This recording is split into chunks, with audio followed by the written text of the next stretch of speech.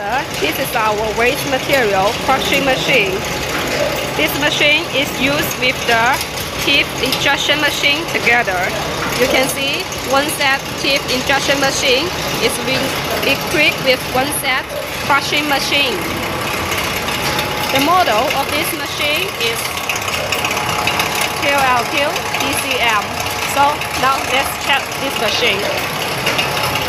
Now you can see the waste material, this T-bar, was separated by the injection machine, and this machine will connect the T-bar. It will drop inside from here. Okay. And the material will be crushed, and you can use it for second time. If you are interested in this machine, please just feel free to contact me for us. Thank you.